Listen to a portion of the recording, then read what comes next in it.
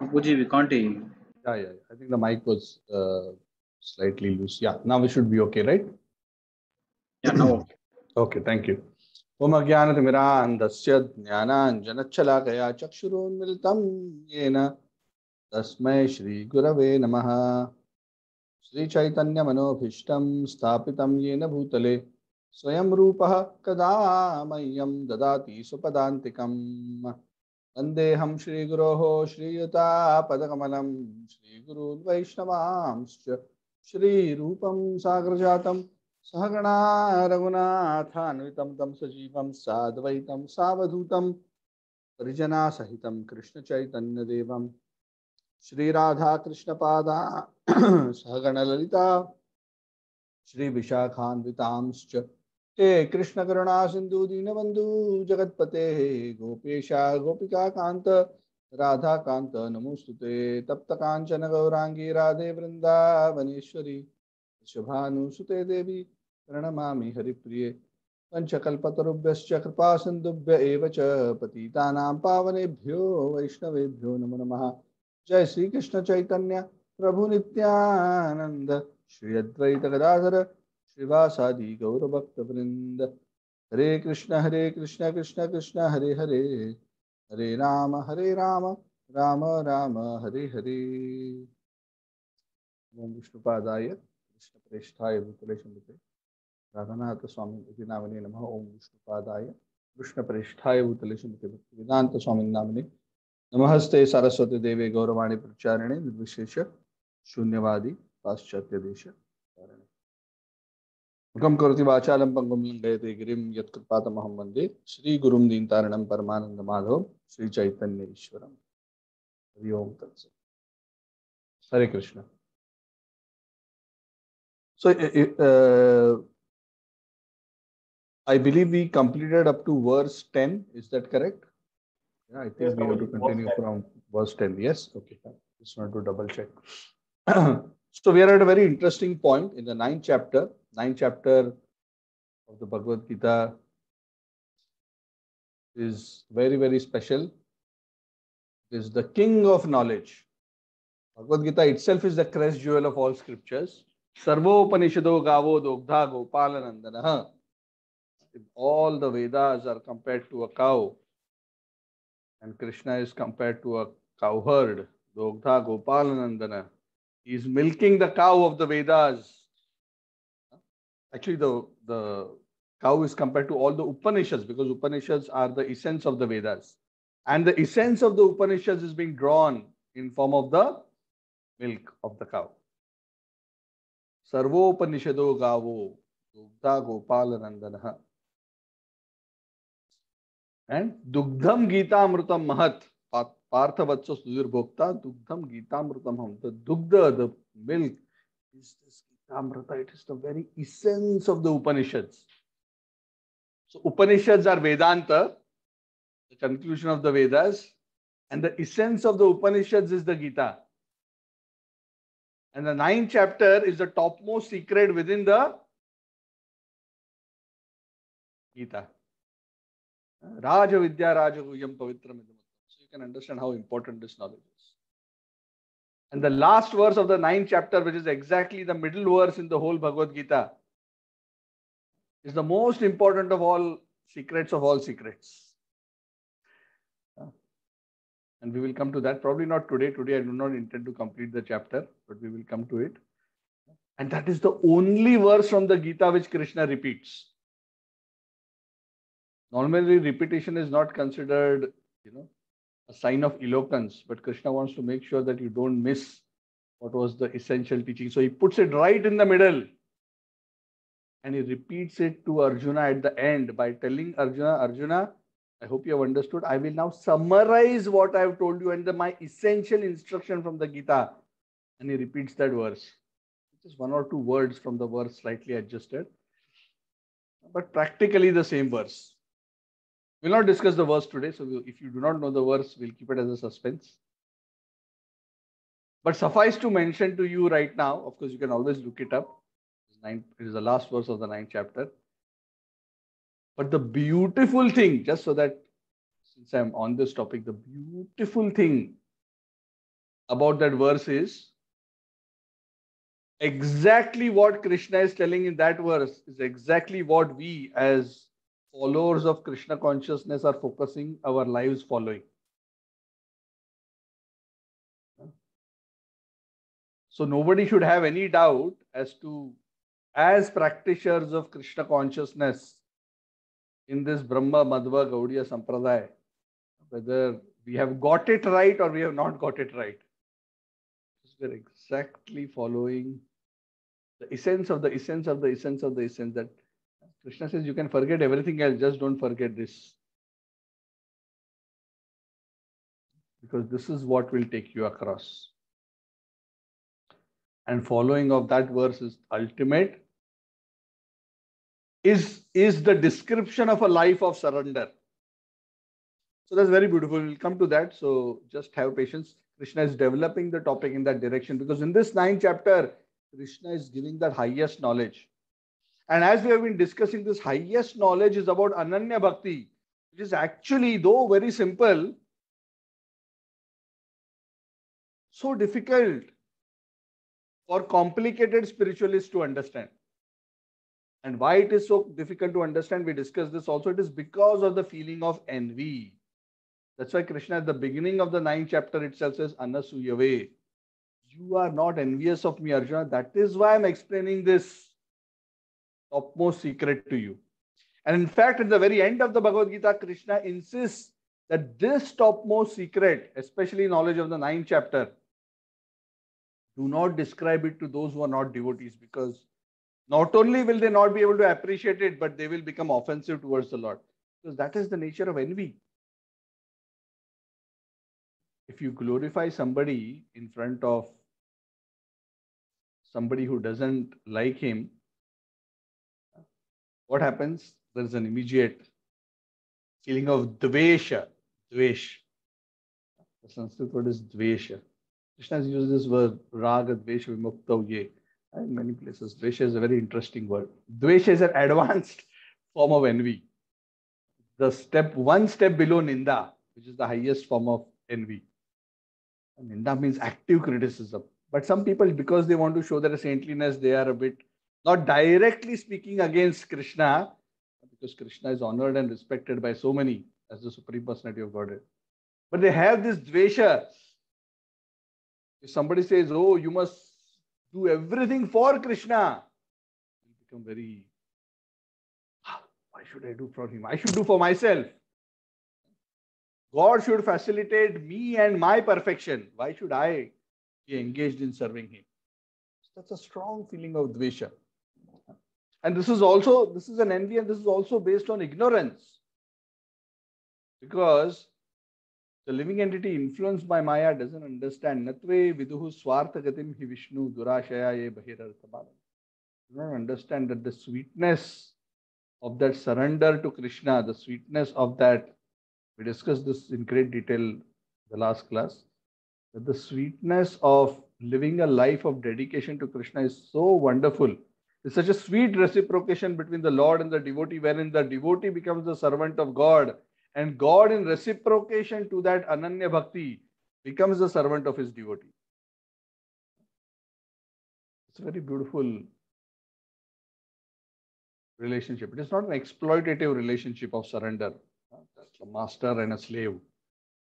It's a very beautiful relationship of love. In fact, the Lord expanded himself into all these unlimited living entities. Eko ham bahusyam. Make it possible to have that kind of an experience. The Lord wants that experience of love with his part and parcel. That's the whole spiritual reason for our existence. The Lord wants us to be connected with him in love and be part of this unlimited opulence that he has manifested. And to be a part of that Leela, keeping him in the center. It is so wonderful. But those who are envious of the Lord are unable to appreciate that point, and they find it very difficult to understand the topmost secret knowledge. That's why Krishna says, don't explain to them. Otherwise, they are going to be feeling dvesha. I don't want to surrender to Krishna. Huh? And that is why there are some philosophers who, when they translate and explain the Gita, rather they explain quite a few things somehow or the other, okay, but when it comes to Ananya Bhakti, they try to twist the verses because they just cannot tolerate.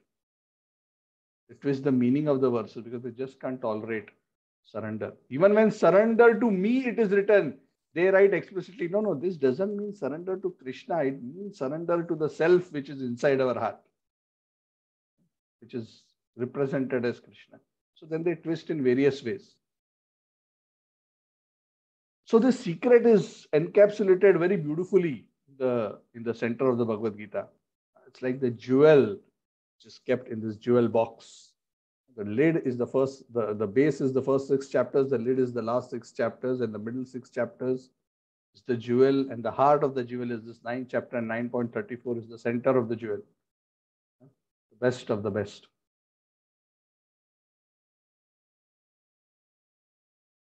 So why we are mentioning this? Because we are focusing as Krishna's devotees, and because the focus of our spiritual practice is Ananya Bhakti, it is extremely important for us to understand this point. So in case you are wondering why Prabhuji is going through all this discussion again and again and again, why he's wasting our time rather than discussing about shlokas, please understand, Krishna wouldn't have said that this is the topmost secret of all secrets just like that. Even the greatest of scholars, even so many learned people fail to understand this. Now you may say, oh, Prabhuji, you think you are very smart. They didn't understand, you understood it.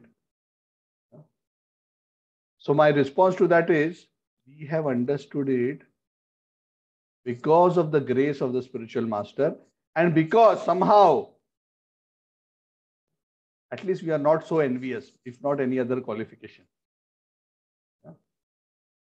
At least we are, not that we don't have any envy, but at least not to the point that we will come to Dvesha. Then we can at least appreciate this point, at least theoretically. So ultimately, the appreciation and understanding of this Ananya Bhakti comes only through the grace of the devotees, pure devotees. And that is what actually makes us fortunate. That is the faith we are talking about. We're not simply talking about ordinary faith in scriptures. Advancement in bhakti, especially pure devotion, requires faith in Ananya Bhakti, Kevala Bhakti, Shuddha Bhakti, different words to describe the same. What we translate in English as pure devotional service. Pure meaning transcendental, not mixed with Rajogun, Tamogun, Sattvagun, transcendental. And such transcendental bhakti, Krishna already described in various verses, and he hinted about it earlier as well. But now, after the 10th verse of the Bhagavad Gita, where he indicates, he gives a summary description of the material manifestation by saying, Mayyadhyakshena prakriti suyate sacharacharam hetunanena kamteya jagat viparivartate. That the whole world is running under my direction, but I am, as you may see, that I am not directly a part of this manifestation, and I'm not directly involved. So my Purusha avatars, Mahavishnu, Garbhodakshay, Vishnu, Kshirodakshay, they are managing the material affairs. I'm the director, I'm not the manager. From a distance, let it happen. I am facilitating it through Mahavishnu, my expansion. Vishnur Mahansa Yaha Asya Kala Vishesho Govindamadi Purusham Tamahamaya. That Mahavishnu is the expansion of the expansion of the expansion of the expansion of Sri Krishna. And he is managing all this. That too, not fully directly. He expands into Garbhodakshay Vishnu, then he expands into Kshirodakshay Vishnu, from whom Paramatma comes in everybody's heart. So Krishna says, I'm not directly what I'm facilitating. I'm not the doer, even though in one sense I am the nimitta. Even though I am the efficient cause and material energy is the substantial cause, the Upadan Karan. But ultimately, I am not the doer because I am not involved. I am just creating this facility because living entities want to enjoy independent of me. So I'm creating this facility for them. There's nothing for me to gain.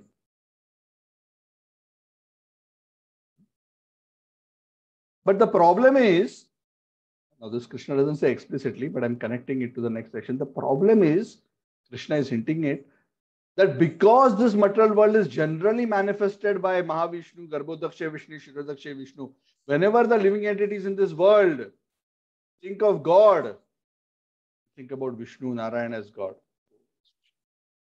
Lord lying on the milk ocean, He's our God. And that is all okay. But the problem is, because they do not know that even Mahavishnu is expansion of the expansion of the expansion of me. When I come into this material world, down, descend, avatar. Avatar means coming down. When I come down into this material world, once in a day of Brahma, not even in every Dwapar Yuga, once in every 1000 Dwapar Yugas I come. In my personal original form of Krishna, Govinda, of Vrindavan. Many people are unable to appreciate me. They become bewildered. Some of them think, based on my divine qualities, some of them think, who are a little bit more pious, they think, oh, I'm an amsha of this Vishnu. And then they call me avatar of Vishnu.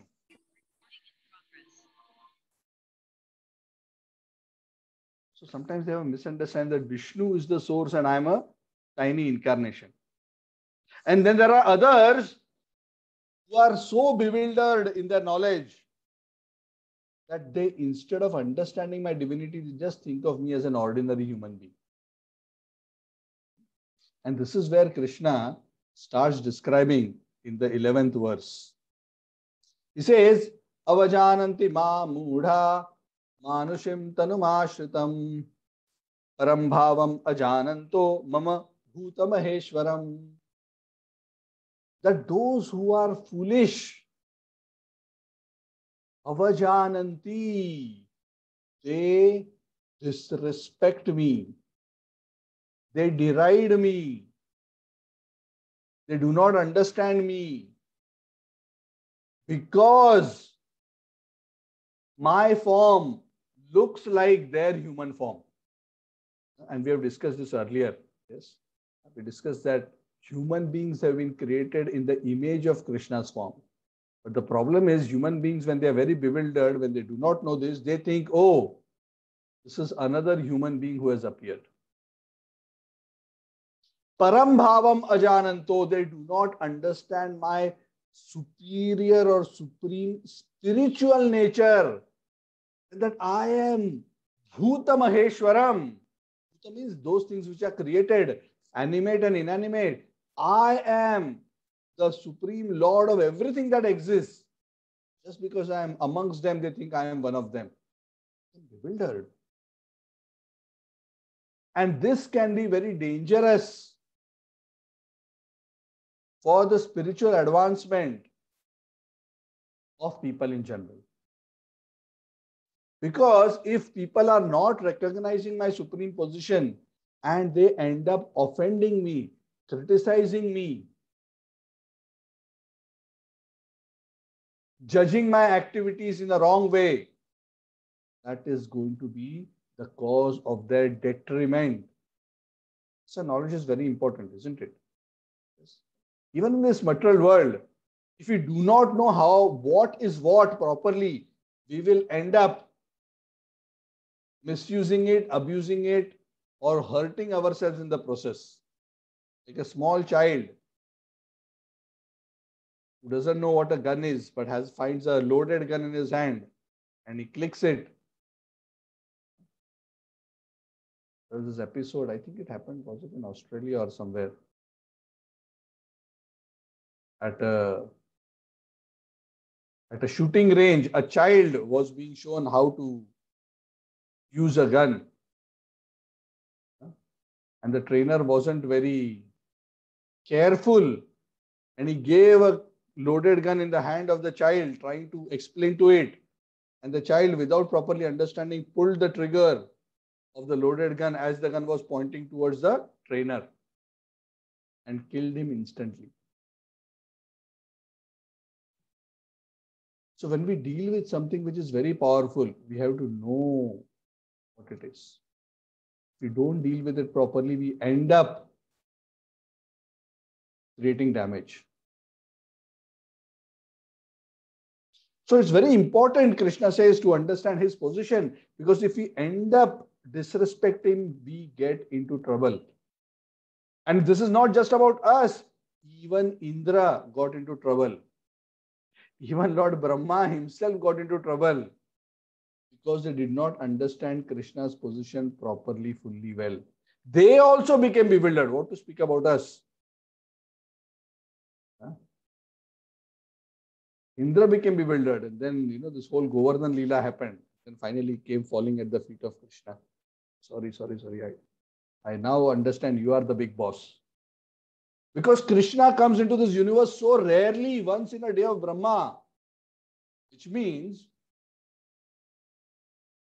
Indra has never seen Krishna until that point in time. Brahma also, he sees him once in a day. So that is at least good. Once in his day, not our day. Once in his day. But for the Devatas, because each of the Devatas, they remain as Devatas for 71 Yuga cycles. So there are 14 times the Devatas change in one day of Brahma. So not even in every Manvantara, Krishna comes personally. So in many Manvantaras, the Devas never even see Krishna or Krishna Leela. So in this Manvantara, it is fortunate the Devatas are getting an opportunity to see and understand Krishna's Leela. So Brahma got bewildered. Indra got bewildered, and he thought, who's this childish boy who is spoiling my sacrifice? You know how beautiful pastime happened because of that. And Brahmaji,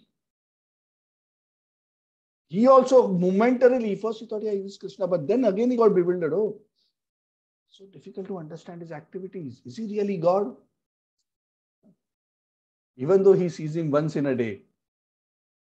Is this really the same person who comes once in my day to manifest his beautiful pastimes, and the same person whom I saw as soon as I was created at the beginning of all creation, when I chanted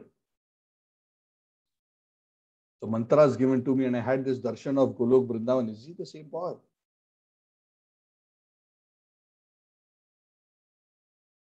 And all those forgetfulness or misunderstandings led to very embarrassing episodes, both for Indra and Brahma. So what to speak of us? We have to be so careful. So we have to understand that Krishna, even though he appears, and this Krishna explains in the 4th chapter, he says that even though I come in this world, I do not accept a material body. He says, I accept a transcendental body. Satchidananda Vigraha. Satchidananda Rupaya Krishnaya. The Gopala Tapani Upanishad says. Tam Ekam Govindam Satchidananda Vigraham. That is that only one and only Govinda who has a spiritual transcendental body full of eternity, knowledge and bliss. So this is very important to understand. Otherwise, we will become spiritually foolish and end up offending him. And what happens when we offend the Supreme Personality of Godhead? The next verse describes, and that is why Krishna is warning us to make sure that we do not fall into this trap of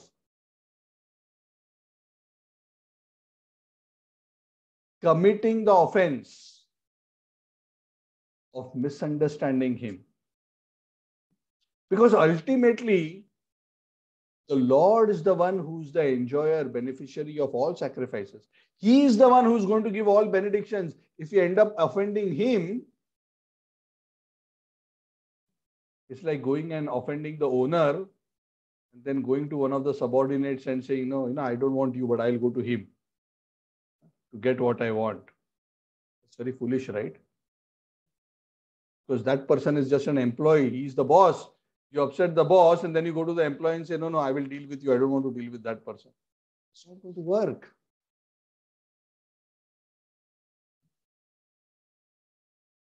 In the Bhagavatam, there's a very beautiful verse where Shaunaka Muni, the sages gathered in front of Sud Goswami, they describe Krishna's Leela and how Krishna is so difficult to understand. It says, this is in 1:120, Kritavan kila karmani saharamena keshavaha atimartyani bhagavan gudaha kapata manusha. That Krishna, along with Balram, they played just like a human being. And they were so masked as if they are just like a human being. But they still perform so many superhuman acts. So, of course, this is a very vast topic. We don't want to go into this, but we have discussed this earlier. 4th chapter, very clearly, the Lord says that my Janma Karma cha me divyam, even though I appear to take birth in the material world, I'm not actually born. Janma Karma cha me divyam evam yo vetti tatvatah. So there are many, many beautiful verses in scripture. This is important for us to understand. And then Krishna says, the problem of not understanding me and offending me is moghasha mogha karmano mogha jnana vichetasah rakshasim masurim chaiva prakritim mohinim shritaha. Those who have taken shelter of this bewildering energy of mind, which means a materialistic maya, and have failed to understand the transcendental nature of mind. And because of that, they have become vichetasaha. Vichetasaha means bewildered, impure, polluted intelligence. What happens? Moghasha. Moghasha means whatever they want to attain, material or spiritual, all their hopes of attainment are baffled. Because everything that is given, those who are wanting to go to the spiritual world, Krishna needs to grant it. If you're offending Krishna, how can you go there? If you are wanting material benefits,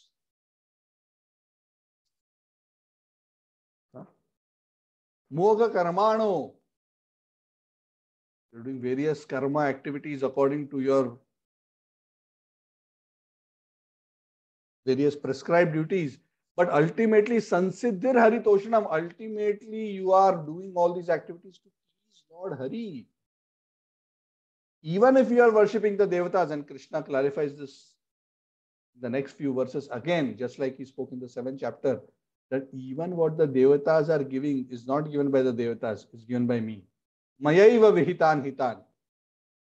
So if you are doing all your prescribed duties properly and you want to attain, let's say, the higher planets, you want to attain Indraloka, but you offend me, not understanding me, Krishna, properly. If you offend me by being vichetasa, moga karmano, your karmic fruitive activities, even the performance of your prescribed duties will not give the desired result. Moga means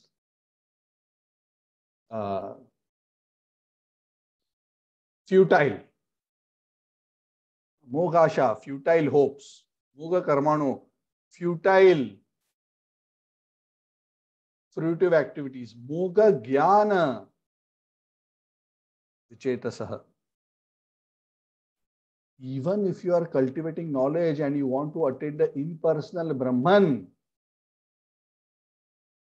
and you want to attain liberation, even that you will not be able to achieve, even mukti, if you deride me. You may do all other things perfectly, but if you deride me, Arjun, because neither bhukti, mukti or siddhi or any form of attainment can be achieved without my blessing. No matter whom you go to any devata, you do any process, I am the ultimate granter. I am the ultimate enjoyer of all worship, and I am the ultimate granter of all benedictions. So please be careful. Do not be vichetasaha by taking shelter of this illusory material energy of mine. Understand my param bhavam.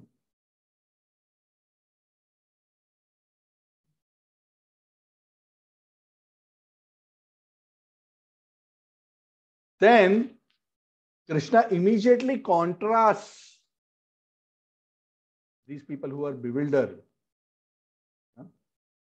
who become moghasha, moga karmano, moga jnana, which means they cannot attain the spiritual world, they cannot attain the results of their good activities in this world, nor can they attain liberation. Na bhukti, na mukti, na Bhagavad dham. Neither of the three. Because they offend the Lord. So don't take shelter of the material energy, because that will bewilder you and make you think I am one of these people. You must understand my nature from the sadhus by taking shelter of the spiritual energy. Mahatmanastu mam partha daivim prakritim ashritaha bhajantyaranya manaso gyatva bhutadim avyayam. Very beautiful verse. He's telling Arjun, these people are deluded, but there are those Mahatmas who are not deluded. And who are these Mahatmas? These Mahatmas are those who have taken shelter not of my Mahamaya, my spiritual Maya, Daivim Prakritim Ashritaha. And how do they take shelter of the divine energy of mine? By taking shelter of scriptures and sadhus and the association of great devotees. They get perfect knowledge by which they can understand who I am. People cannot understand who I am simply by examining me externally. Because what can people understand with this charma chakshu, these eyes made of material elements? Only by jnana chakshu, the eyes of knowledge which are granted by the association and instructions of great souls, is it possible to understand me as the supreme source of everything. Gyatva bhutadim avyayam, that I don't have a material body, I have a spiritual body. And when they understand me like this, these Mahatmas, what do? Bhajanti ananya manaso.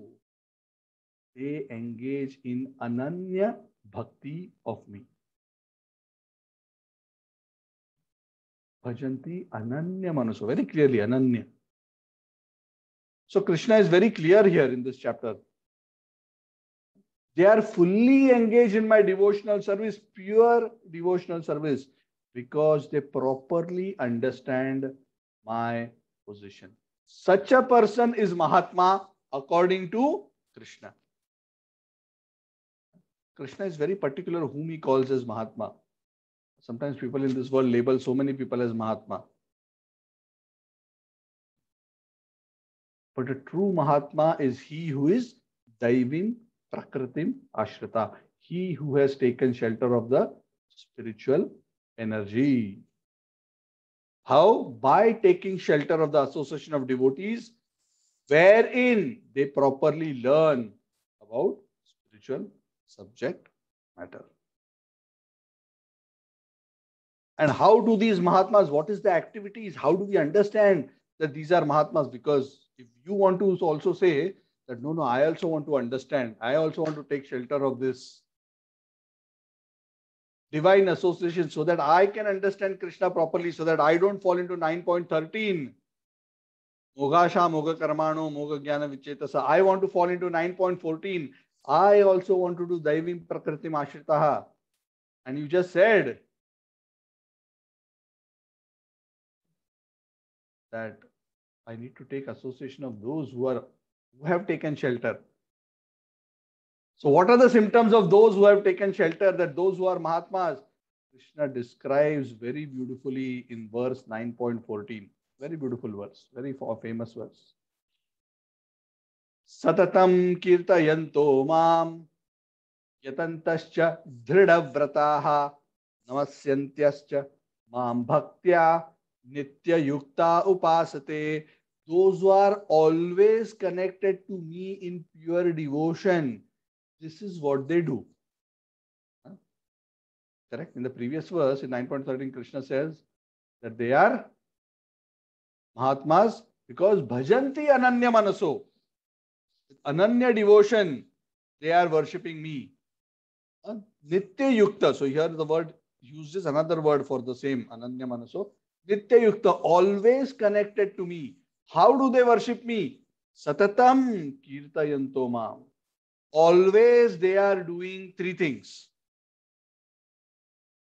Kirtayanto mam, they are always glorifying me, either speaking about me, chanting my holy names, reading scriptures. Yatantascha dhridavrataha, with great determination, they make effort to make advancement in pure bhakti. They make effort to serve me. Dhridavrata, not that sometimes, okay, today is Saturday, today I will do for a change. Correct? So sometimes, one of the days we want to eat rice, one day we want to eat chapati, one day we want to eat pasta, one day we want to eat noodle. So like that, one day we will worship Krishna, other days we'll focus on other more important thing. That is not their mentality. Yatantascha dhridavrataha, with great determination. This is the goal of my life. Namasyantascha mam bhaktya, with great devotion. They are offering their respects and obeisances to the Lord, always accepting Him as their worshipable Lord and the goal of their life. Nitya yukta upasate. This is how they are worshipping. Okay, three ways, right? Always chanting my glories, working hard to serve me, and advance in spiritual consciousness. So this Dhridavrata means two things. One is putting an effort to follow the sadhana very strictly. Point number one. And second is trying in various ways to serve me and please me and my devotees. And always taking a humble position. Namasyantyascha mam bhaktya. Namaha. Namaha means not me, you. You are the boss. Not me. Namaskar. You are great. I am not great. Namasyantyascha mam bhaktya.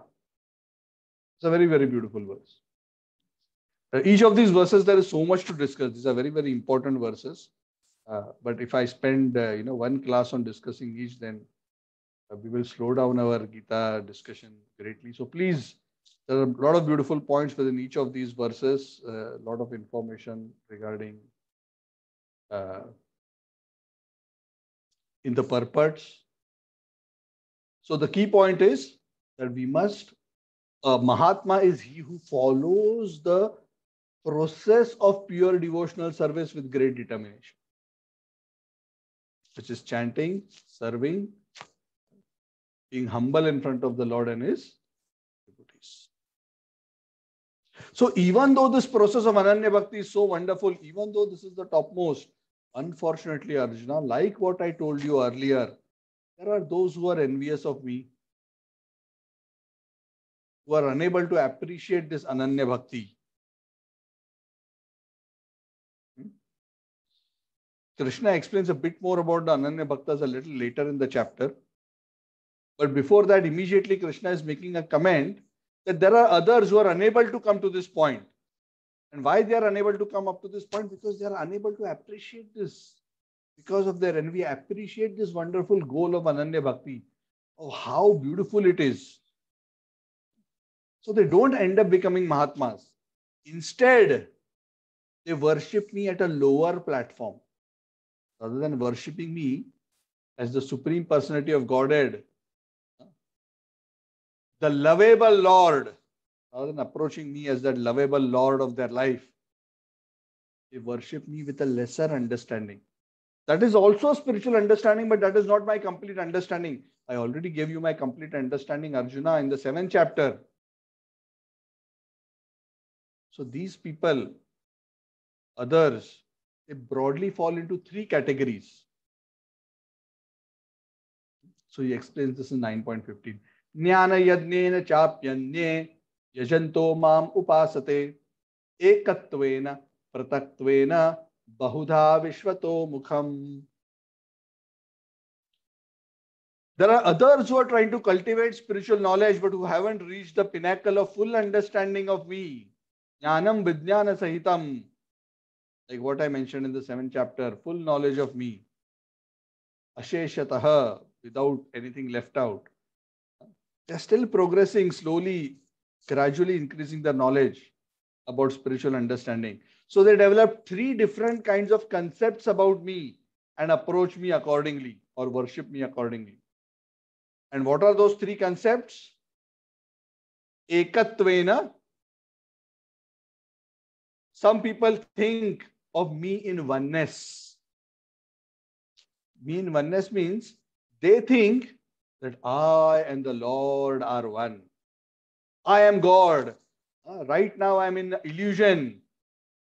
But when I become liberated by my sadhana, I will realize that I am only God. Right now I have forgotten.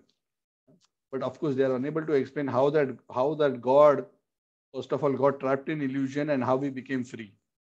When they say that, they say it is play. But this is all not a very logical proposition. But nonetheless, they understand they are spiritual in nature. They know God is spiritual in nature. So they simply put equal to in the middle. I equal to God. But they forget that you are just a drop and God is the ocean. You may be similar in quality, but you are not same in quantity. And you are eternally apart and parcel. But you are never going to be one and merged with God, become Him. So this is one class of philosophers. Worship Him ekatvena. These are typically the Brahmavadis. And those who are on the extreme side of Brahmavadi become Mayavadis. They become extremely offensive to the Lord because they even describe Krishna as having a material body. Mayavad. Mayavad means the argument of Maya or material body for the Lord. Krishna has already refuted that philosophy. Krishna already says, Avajananti ma muda manushim tarmashitam param bhavam ajanantam. Now Krishna says that when I come in my original spiritual form, people misunderstand me to be a human being. They think I have a material body. In the 4th chapter also, Krishna says, Sambhavami Atma Mayaya. I come down in this material world not by taking shelter of Mahamaya, but Atma Maya, my personal spiritual energy. I don't accept a material body. But those who follow the Mayavad philosophy, they say, oh, I and God are equal. Even when God, incarnations of God, that is actually just a temporary manifestation from this eternal Brahman. And that temporary manifestation takes a temporary material body. That is known as the Mayavad philosophy. So that is one level of worshippers, imperfect understanding of God. Then there are others who worship God as prathaktvena bahudha, in different forms. By thinking that these different forms are different representations of that same God. So these are typically those people who think that all these various devatas are that same God, but they have simply been given a particular shape because of the liking of a particular group of people. Bahuda, prathakttvena bahuda, that duality in diversity. So they worship different gods. So this is typically in the Smartha tradition. It's done like this. And there are a third category, which is known as Vishvato Mukham, Those who worship the universal form of the Lord. And we have discussed this a few times, that these are those individuals who are not yet sufficiently advanced to understand the spiritual form of the Lord. So they simply come to the material conclusion that the universe is God. There is no God beyond the universe. We have discussed this quite a few times. Krishna is so kind that even those who think like that, he says, okay, at least somewhere he's starting. At least he's not rejecting the idea that there is a God. At least he's beginning at that level. And that's a material concept of God, but still, they are accepting the universe as God. And they worship that. And this concept has become very common in the world. So the lowest of this is the conception of he who thinks himself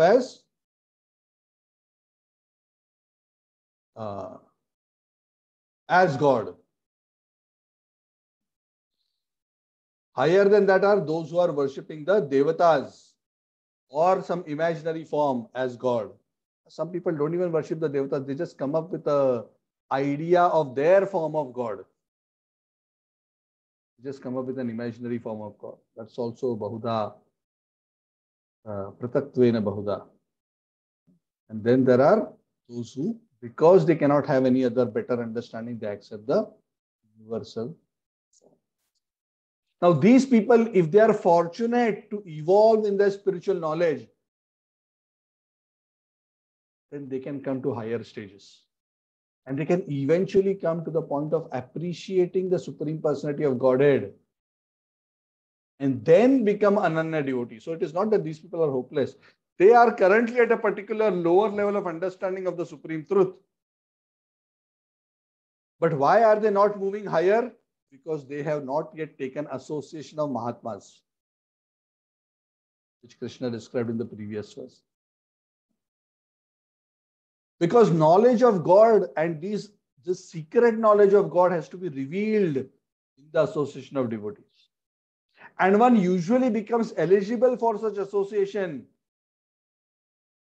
when somehow one has reduced his envy to a point that he is granted the blessing of that association. Somehow through Agyata Sukruti and others, one becomes fortunate enough to get that association. And then one comes into that level of initially, at least theoretically understanding. Bahunam janmanam ante jnanvan mam prapadyate Vasudeva sarvamiti samahatma sudurlabha. We discussed this verse already.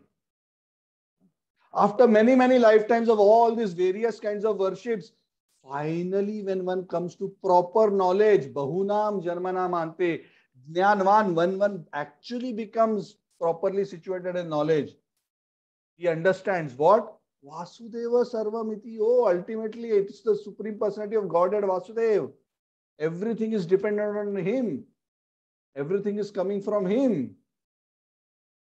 Such a great soul. And such a person, again, Krishna is referring to such a person as Mahatma. He enters the Mahatma League when he understands this. Sa Mahatma Sudurlabha is extremely difficult to find. So just imagine if we are able to understand this point and we are able to engage in the process of pure devotional service with determination, what does it mean? It means we are immediately in the league of Mahatmas. Okay, so Krishna has already given the formula. So any one of you is fond of becoming Mahatma, then this is the formula. Accept Krishna as the Supreme Personality of Godhead and endeavor with great enthusiasm to become a pure devotee. So Krishna explains here clearly, this is the goal, this is Ananya Bhakti, these are the lower understandings. And then after having described this, actually these three types of worship, Krishna explains in more detail in the Bhagavad Gita. Worship of various devatas as different forms of him. He explains this point. He has explained this a little bit in the 7th chapter, but later in this chapter, he's going to go into more detail. In verses 20 to 25, he's going to be discussing the same topic in greater detail. So just a few verses away. The topic about worshipping in Ekatvena, thinking you to be God. Krishna is not going to waste verses in 9th chapter on that, because that is the very low form. Those who worship that in that way, they think that is the highest. But Krishna's opinion is that that is low. So he dedicates that conversation in the 12th chapter, because that is where he contrasts that with bhakti. The 12th chapter. Because in the 12th chapter, Krishna asks Arjuna very, very explicitly this question.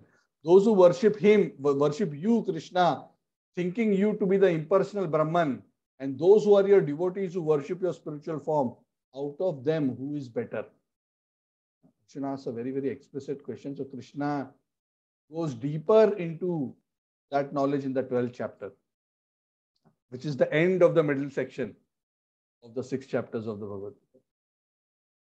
But here he just refers to in the passing by saying Ekatvena. And then Vishwato Mukham, worship in the universal form. Krishna has given some description earlier. He's going to spend the next 3-4 verses in describing this conception of the universe as God.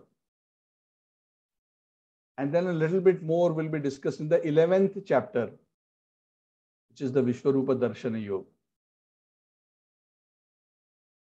So let us see from 16 to 19 verses, the Lord actually spends to describe the conception of this Vishwato Mukham, the Vishwarupa Upasana. So there are 3 upasanas.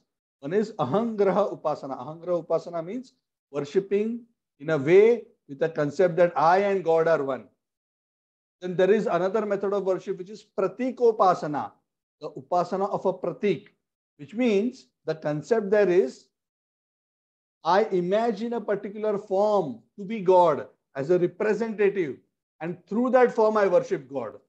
It's a very, very common misconception nowadays. When you ask some Hindu, oh, you're worshipping this Murti, what is? No, no, this Murti is not God. This Murti is a pratik. It's just a representation to worship the God which is beyond and impersonal. I'm just using this as a mechanism. But the pratik by itself doesn't have any value or meaning. That is the concept. And the third is Vishwarupa Upasana. So in the Vishwarupa Upasana, there are 3 verses. So what I'm going to do is I'm just going to quickly go through the 3 of them and then we can end. He says, Aham kartrur aham yajnaha swadaham aham aushadham mantroham aham evajam aham agnir aham hutam. It's a very beautiful verse.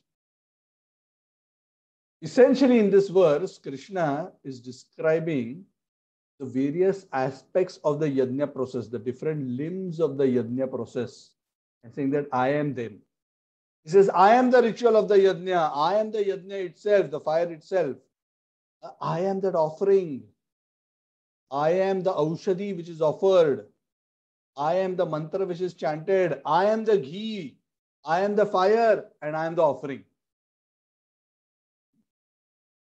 Now, essentially what the Lord is saying is, as a part of the universal form, within the universal arrangement, within this universal form, Krishna has instituted himself as Yajna.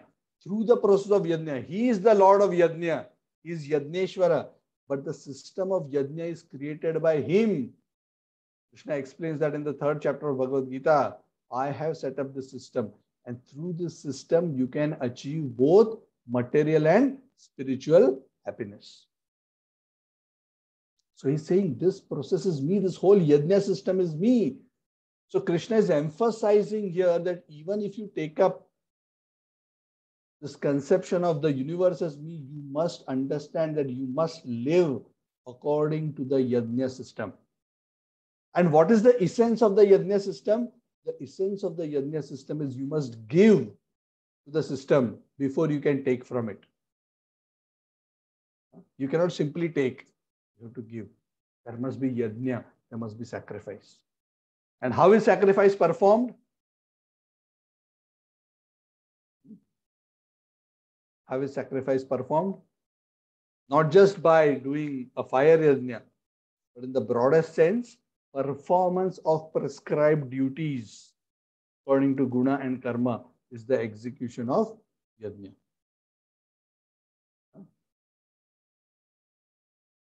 This also Krishna explains in the 3rd chapter.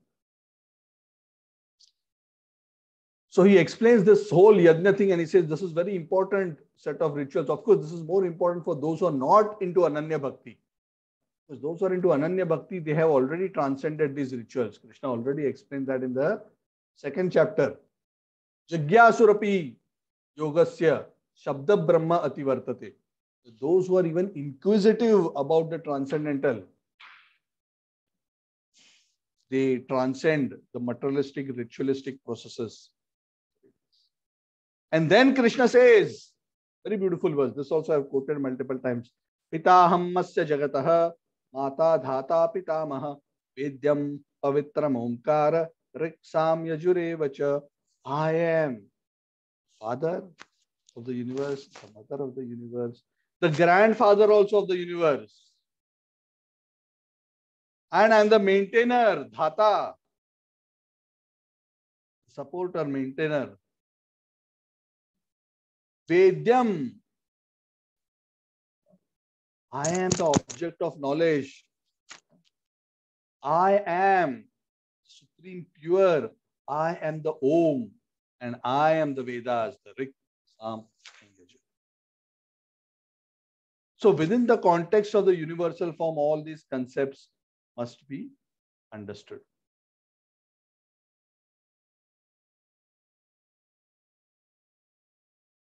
Then there's another very beautiful verse. This verse I like very much. 9.18. Yatir bharta prabhu sakshi nivasah sharanam surut prabhava pralaya sthanam nidhanam bijam avyayam. This is how you must conceive me in the context of my presence within the universe. Gatir bharta, I am the goal. Bharta means I am the sustainer, the nourisher. Prabhu, I am the Lord. Sakshi, I am the supreme witness. Nivasaha, I am the abode, I am the resting place. Sharanam, I am the refuge. I am your dearmost friend, Surut. Prabhava Pralayaha, I am the source of creation, I am the one into whom everything is destroyed. I am the basis, the sthanam of everything. And I'm also the resting place of everything. Everything is resting on me.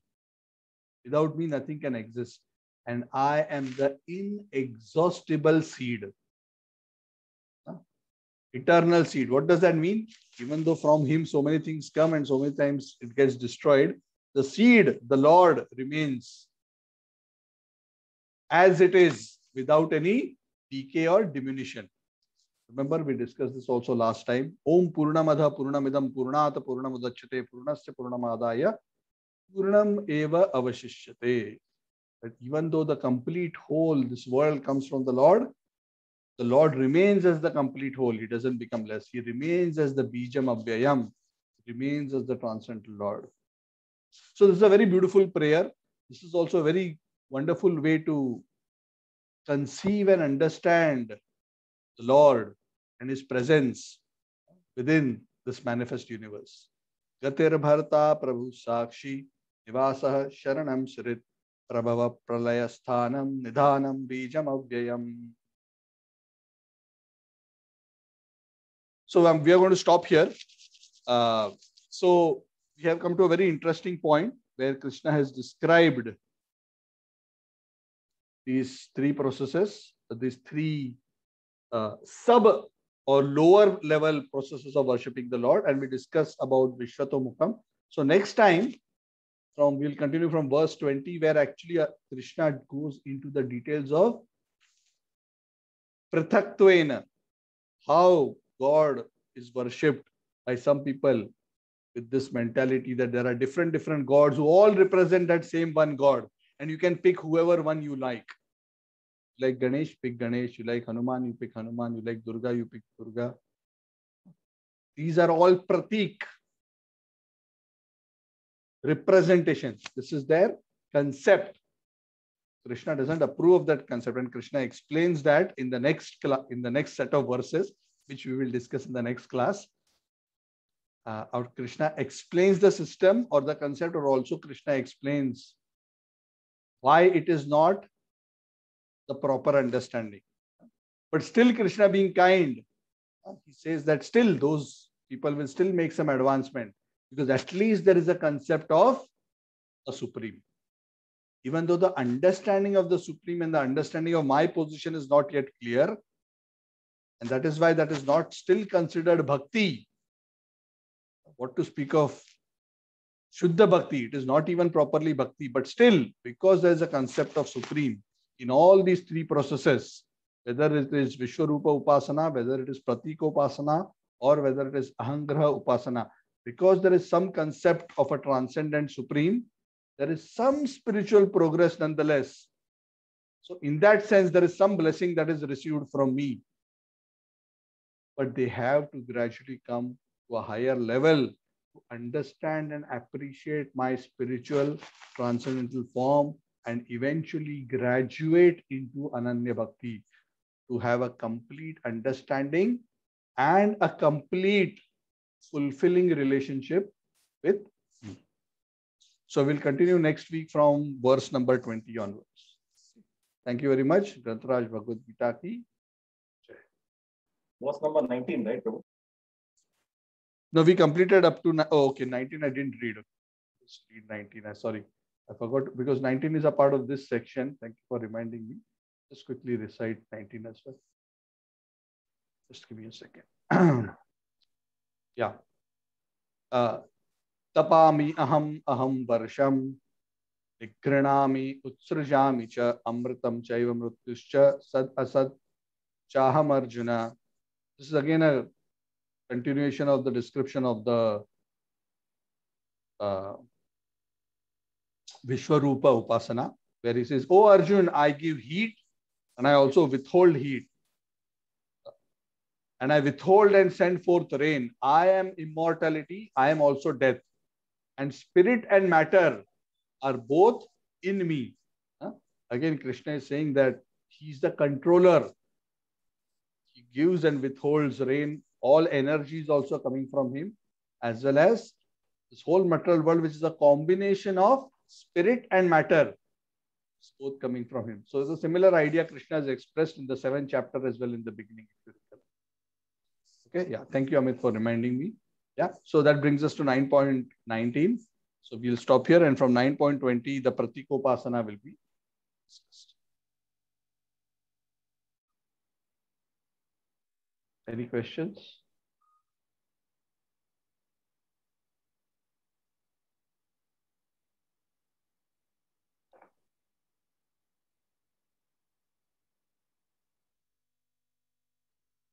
Wonderful. Okay, so thank you all very much.